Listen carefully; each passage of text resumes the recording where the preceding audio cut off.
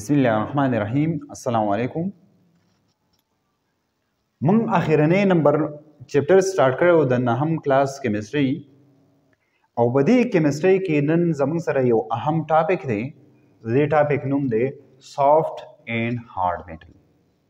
سافت او هارد میټل موږ به څنګه پیژنو؟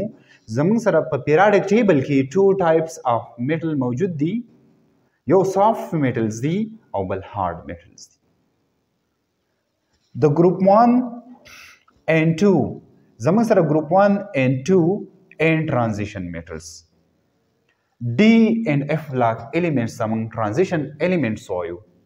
زموږ سره group 1 group 2 except hydrogen and transition element D and F block elements all are metals. دا زموږ سره سری ټول metals دي.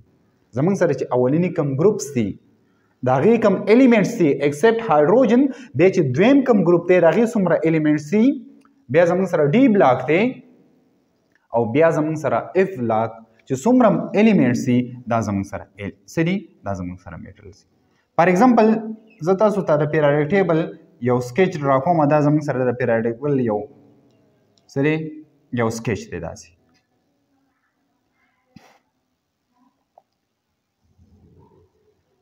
دا زموږ سره پیریاډک ټیبل یو سکیچ دی. داسې پیریاډک ټیبل زموږ سره داسې موجود دی.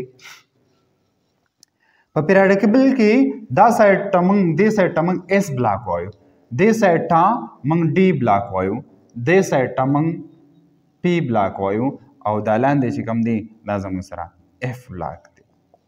نو زموږ سره 4 بلاکس دي. په دې 4 بلاکس کې زموږ سره اولنی چې کوم اس دی په دې کې دوه ګروپونه دي.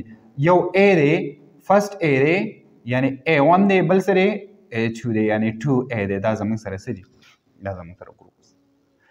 دا ګروپس چې کوم دي په دې ګروپس کې په ټاپ باندې هایدروجن موجود دی. د هایدروجن نه علاوه زموږ سره د لاندې کوم ګروپس کوم ایلیمنټس دي دا او بیا زموږ سره دا ډي بلاک چې کوم ایلیمنټس دي داسې او دا اف بلاک چې زموږ سره کوم ایلیمنټس دي دا ټول زموږ سره څه دي؟ دا ټول زموږ سره میټلز دي. But there is much difference between the property of these metals. زمونږ سره دا S block elements او بیا زمونږ سره D and F block elements په دې کې هم metals موجود دي او په دې دوانو کې هم metals موجود دي. خو په دې دوانو او د دې دوانو چې کم metals دي یعنی دا metals او دا metals د دې دوانو په منځ کې یو پراپرټي چې کوم دی د دې چې کومې پراپرټي دي دغه پراپرټي څه دي؟ دې کې ډېر زیات ډفرنس دی. نو د دغه ډفرنس د وجې نه موږ یو ته څه وایو؟ موږ یو ته هارډ میټلز وایو بل ته سافت میټلز وایو. فرست اف آل ته ډسکس کوو چې سافت میټل څه ته وایي او بیا وایو چې هارډ میټل څه ته وایي. سافت میټل به موږ پیژنو څنګه؟ سافت میټل به موږ وایو څه ته؟ د میټلز present in group 1 and 2 are soft metals. مونږه اولنی چې کوم دوه ګروپ کوم ایلیمنټس دي یعنی اس بلاک کوم ایلیمنټس دي ایکسپټ هایدروجن دې ته موږ څه وایو؟ دې ته موږ سافت میټل وایو. د هایدروجن نه علاوه موږ ځکه وایو چې ایکسپټ هایدروجن بیکاز هایدروجن چې کوم دی دا زموږ سره نان میټل دی. نو اولنی دوه ګروپونه چې کوم دا اولنی دا ا دی اولنی دی او دا دویم دی دا دواړه چې کوم ا ګروپس دي اولنی او دا دویم د هایدروجن نه علاوه دا زموږ سره سافت میټلز دي. they are very reactive. دا زموږ سره very reactive دي. او بل سره having low ionization energy د دې ionization energy هم لو ده and very electropositive are known as soft metals. سافت میټل به موږ څه ته وایو؟ سافت میټل به موږ هغه ته وایو چې زموږ سره په دې اس بلاک کې کوم ایلیمنٹ موجود دي دغه ایلیمنٹ ته به موږ سافت میټلز وایو ایکسپټ هایدروجن. خو د دې چې کوم ریاکټیویټي ده دا موست ریاکټیو دي، موستلی ریاکټیو دي یعنی د دې ریاکټیویټي ده دا زیات ریاکشن کوي، فریلی نشي پاتې کېدی، ریاکشن سیوا کوي په کمباین فارم کې وي او بیا څه د دې آینایزیشن انرژي ډیره زیاته کمانه. لو آینایزیشن انرژي موږ ویلو چې آینایزیشن انرژي موږ څه ته وایو؟ چې کله یو اټم وي هغې له موږ هیټ ورکو، موږ انرژي ورکو او د هغې نه موږ الکترون ریموف کوو. دغې انرژي ته د هغې الکترون د ریموف کولو دپاره چې څومره انرژي پکار وو هغې ته موږ آینایزیشن انرژي ویلو. And very electropositive are known as soft metal. زمونږ سره د اولني دوه ګروپ چې کوم ایلیمنټس دي د دې آینایزیشن انرژي به څه وي؟ آینایزیشن انرژي به د دې څه وي؟ لو وي. او بل به څه وي؟ هائی electropositive څه وي؟ very electropositive به وي. یعنی زمونږ سره چې کوم د اولني دوه ګروپ کوم ایلیمنټس دي دا به very electropositive وي. means الکترون به څه کیږي؟ لاس کیږي. الکترون به موږ په اسانه باندې لاس کولی شو یا دا به الکترون ډونیټ کوي. ولې؟ ځکه چې د دې لو څه شی ده؟ آینایزیشن انرژي ده. چې د کوم اټم آینایزیشن انرژي لو وه نو د هغې نه به هغې به الکتروپازیټیوټي سیوا وي. نو د دې الکتروپازیټیوټي سیوا ده د چا سیوا ده؟ د سافټ میټل. سافټ میټل به موږ څنګه پیژنو؟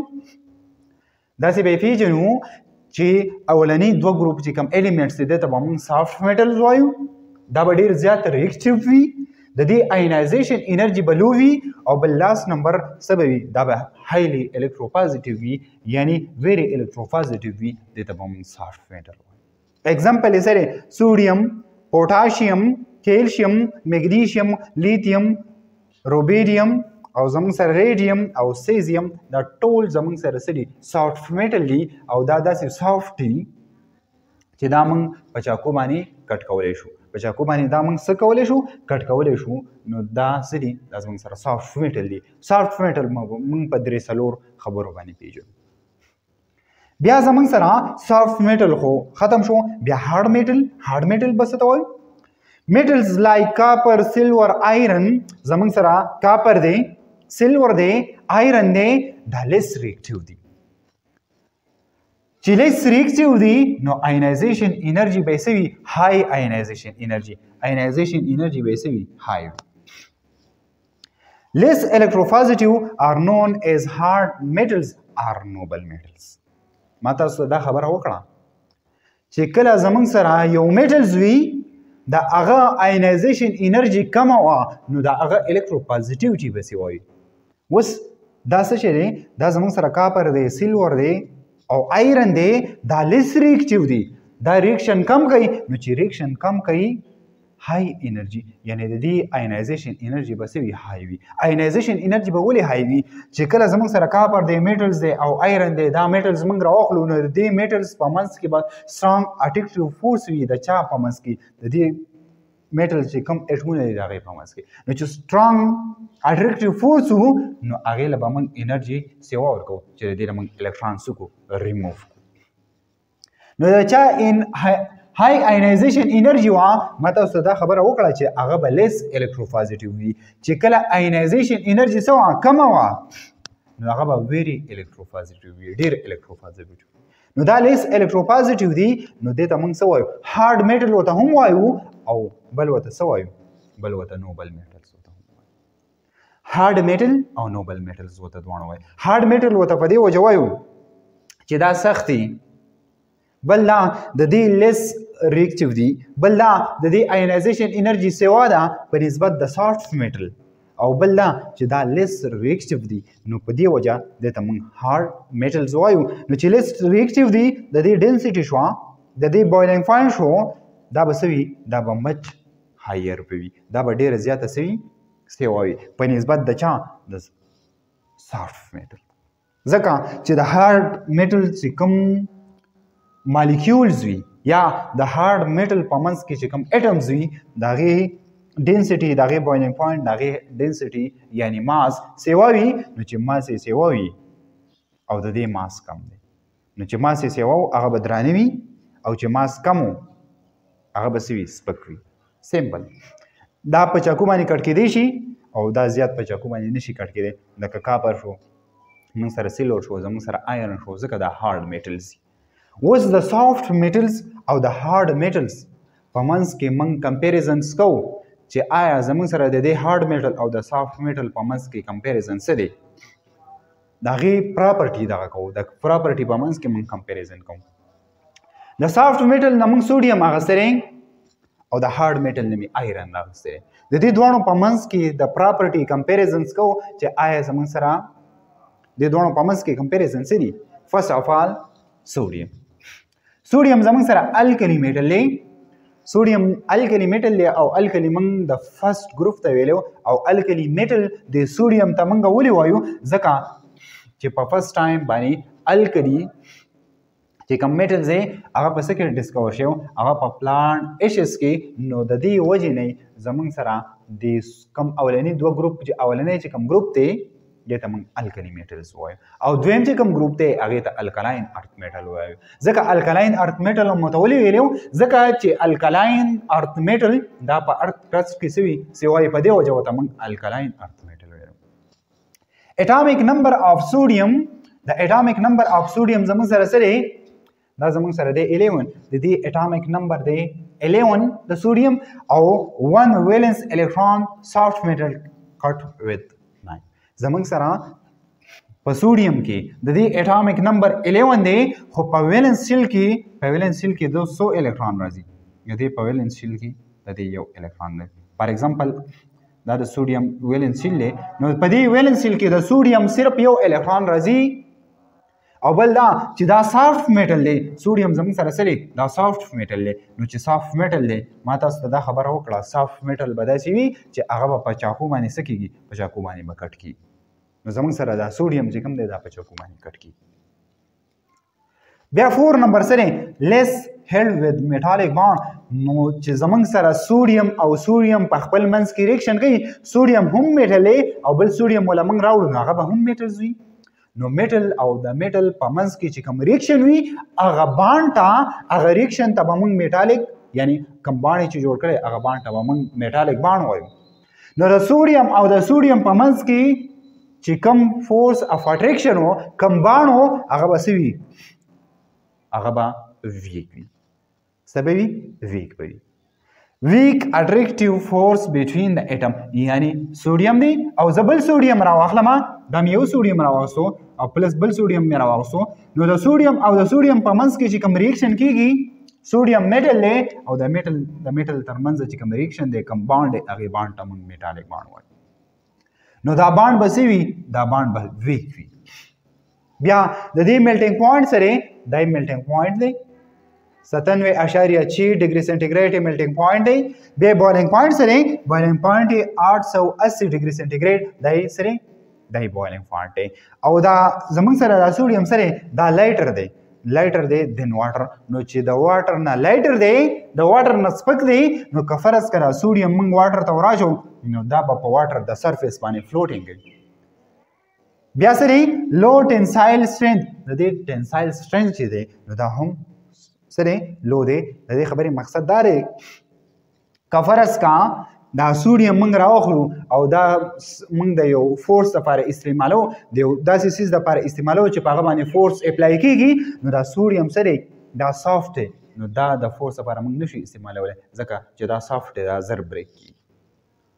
بیا سره ویری ریاکټیو سټور اینډ کیروسین آیل زموږ سره دا سوډیم چې کوم دی دا ډېر انتهایي ریاکټیو دی ځکه خو زموږ سره په فری سټیټ کې سوډیم نشته دا به په کمپاوند سټیټ کې وي دا په کمباین سټیټ کې وي ځکه چې ویری ریاکټیو دی او دا سټور کېږي په کیروسین آیل کې. په کیروسین آیل کې دا زموږ سره څه کېږي سټور کېږي. دا زموږ سره څو پراپرټي اف سوډیم اوس پراپرټي اف آیرن وایو چې آیا زموږ سره د سوډیم دا سافت میټل دی او آیرن زموږ سره هارد میټل دی د دې دواړو په منځ کې پراپرټي ډیفرنس سره کمپیریزن سره هغه وایي. زموږ سره آیرن هارد میټل دی او د دې اټامیک نمبر سره 26 دی. دلته اټامیک نمبر اف سوډیم 11 او دلته اټامیک نمبر اف آیرن زموږ سره 26 دی. الته سوډیم موږ په Na ریپرزینټ کوو سیمبل یې دغه او زموږ سره آیرن موږ په Fe ریپرزینټ کوو. دا خبره ذهن کې کېده وایي چې Fe زموږ سره آیرن دی Fe زموږ سره فلورین نه دی Fe زموږ سره آیرن دی. دا اخیستی شوی دی د چا نه فرم نه نو فرم زموږ سره لیټن وال دی د دې نه اخیستی دی. ټیک شو فرم نه اخیستی دی فرم زموږ سره لیټن وال دی او دا څه ته وایي آیرن ته وایي نو دا Fe د دې فرم نه راغستی دی. بیا دویم نمبر پوینټ سره هارد اینډ ریکوایر ګریټر انرژي ټو کټ. زموږ سره اوس زه آیرن راواخلم فار ایگزامپل ما اف ای راغسري او بل اف ای راغسري دا هم میټل دی او دا هم میټل دی د دې دوانو په منځ کې هم میټالیک بانډ جوړیږي یعنی سوډیم هم میټل او د دې دوانو په منځ کې د سوډیم اټم په منځ کې به میټالیک بانډ جوړیږي او زموږ سره د آیرن او د آیرن په منځ کې هم میټالیک بانډ جوړیږي نو د دې آیرن په منځ کې چې کوم میټالیک بانډ جوړیږي او د سوډیم په منځ کې چې کوم میټالیک بانډ جوړیږي د دې دوانو په منځ کې ډیفرنس سره دا زموږ سره ډیفرنس پکې دا دی چې د آیرن په منځ کې چې کوم بانډ جوړیږي دا به سترونګ بانډ وي نو چې سترونګ بانډ وي نو دله چې کله موږ فورس ورکو نو دغه له به موږ ګریټر انرژي ورکو چې زموږ سره د میټالیک بانډ څه شي بریک شي ځکه د دې دوانو په منځ کې سترونګ بانډ دی سوي strong metallic bond بوي بیا سری melting point boiling point the melting point and boiling point of iron زمون سره hard چې کوم metals دي د دې په melting point boiling point and density دا بسوي high وي ځکه چې دا hard metal دي د دې melting point boiling point دا بسیواوي د چا نه بسیواوي دا به زمون سره د soft metal نه او density هم د soft metal نه بسوي سیواوي heavy and settle down at the bottom of the water که فرض کا من آیرن راوخلو او دا آیرن اف ای دا من واټر ته وراچو H2 ته من ورواچو نو که فرض کا دا من H2 ته وراچو نو پدې کې بسوي ځکه دا heavy دي درانه دي سدي heavy دي نو چې heavy دي نو څه چل وکي منګه واټر ته ورواچو نو دا په واټر کې یخته کیږي ځکه چې آیرن چې کوم atoms دي دا سری دا heavy دي دا درانه دي یا د hard metal چې کوم atoms دي هغه درانه دي نو هغه چې کله موږ واټر ته ورواچو نو هغه په واټر کې settle down یعنی لاندې به کیږي high tensile strength نو زمون سره د iron high tensile strength دی اټس مین که فرض کا موږ د داسې سیس د لپاره دا استعمالو د iron چې په هغې باندې وزن راځي په هغې باندې زور راځي نو دا آیرن من استعمالولی شو ځکه د آیرن په منځ کې چې کوم بانډ دی هغه ډېر سترانګ وي دا ډېر په اسانه باندې نه ماتېږي نو آیرن من دا سخت څیزونه دپاره استعمالولی شو بیا لاست نمبر سره لیس ریاکټیو دین سوډیم زموږ سره اف ای زموږ سره آیرن د هارډ میټل دی نو چې هارډ میټل دی د اټمونو په منځ کې به سترونګ بانډ وي نو چې سترونګ بانډ دی دا به لیس ریاکټیو وي د سوډیم نه به لیس ریاکټیو وي نو د سوډیم نه زموږ سره آیرن څه شی دی لیس ریاکټیو دی او دې هارډ میټل ته موږ نوبل میټل ولې وایو نوبل میټل موږ هغه میټل ته وایو چې کوم میټل ریاکشن نه کوي یا ریاکشن کوي خو کم ریاکشن کوي هغې ته موږ نوبل میټلز وایو خو میټلز زمون سره د هارد میټلز ته یعنی آیرن ته سیلور ته او بل څه شی کاپر دی ایکسټرا دې ته موږ نوبل میټل ولې وایو دې ته موږ نوبل میټل په دې وجه وایو چې دا هارد دی او بل دا دی چې دا زمون سره په فری فارم کې پاتې کېدی شي نو د دې وجې نه موږ دې ته نوبل میټل وایو فار ایگزامپل آیرن موږ راوخلو او په فری سټیټ کې پاتې کېدی شي کاپر راوخلو سیلور راوخلو دا په فری سټیټ کې پاتې کېدی شي نو چې کوم یو میټل په فری سټیټ کې پاتې کېدی شي نو هغې ته موږ نوبل میټلز وایو ریاکشن کوي خو بیا ورته هم موږ نوبل میټلز وایو دا ورته په څه بیس وایو دا په دې بیس ورته وایو چې په فری سټیټ کې پاتې کېدی شي نو ځکه ورته موږ څه وایو نوبل میټلز وایو او هارډ میټلز ورته هم وایو دا زموږ سره څه soft metals and hard metals the most important